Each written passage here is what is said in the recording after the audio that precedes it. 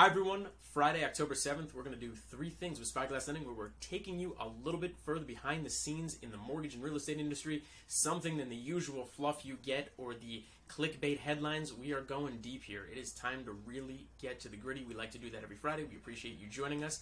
Let's get right to it. Number one on the board, time to prepare. That sounds ominous, Aaron. You're right, that does sound a little ominous. It sounds a bit fear-mongerish, and I don't mean to be, but I think it's time we had this conversation together. We just started Q4, and even though we came out the gates with a bang in the markets, with a big resurgence in the Dow, the Nasdaq, the S&P, guess what? The past couple of days, we've all come back down to reality.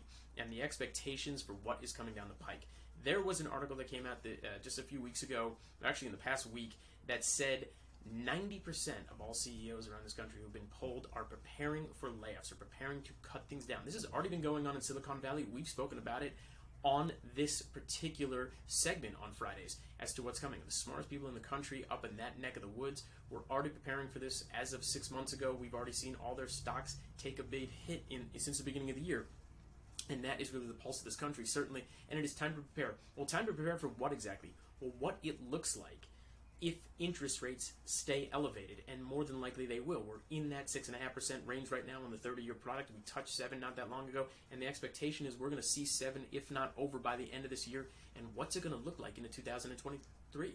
Time to prepare if we do head into recession. Yeah, another jobs report came out today that we're adding jobs to the economy. Great. What happens when that turns the next time we hear another report, or 2 or 3 from now, if the Fed keeps raising their interest rates like they promised to do at least one more time this year, and more than likely into next year? What happens if you still have high inflation and you have a downward jobs report, right? What if we're all of a sudden in the unemployment phase? Well, then we're going to be in stagflation. Very different look. Time to prepare for that.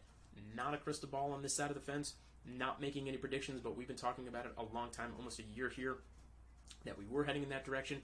I've been prepared for it. I think everybody should be prepared for what that is going to look like to their own equity, to the housing market, to their own pocketbook. That's where we're at. Number 2, investor sentiment. This is an interesting thing.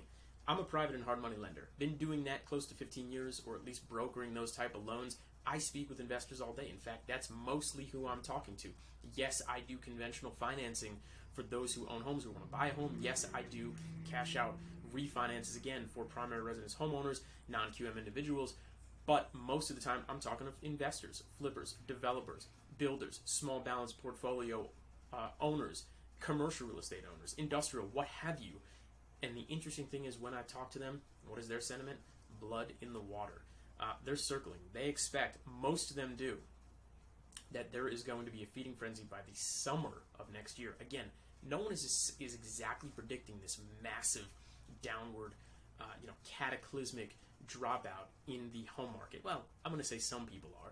Not everybody I spoke to, but they still expect that the softening you're seeing now is going to continue to open up, and there's going to be opportunity for them. That's how investors think, and they really feel like that's coming by the summer of next year, which I guess brings us back to number 1, time to prepare.